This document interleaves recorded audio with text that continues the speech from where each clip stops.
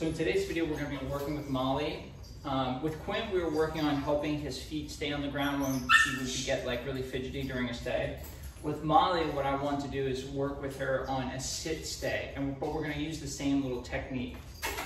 Molly, sit. Yes. What I'm going to do is the same thing, put a little pressure on the back of her neck to help solidify the position. Stay.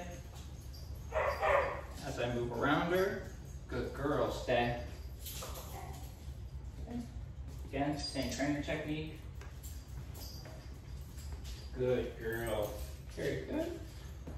I'm gonna release her. Good. Ready? One more time, Molly. Stay.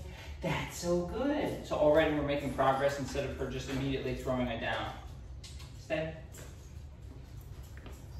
Stay. Very good, Molly. Very good.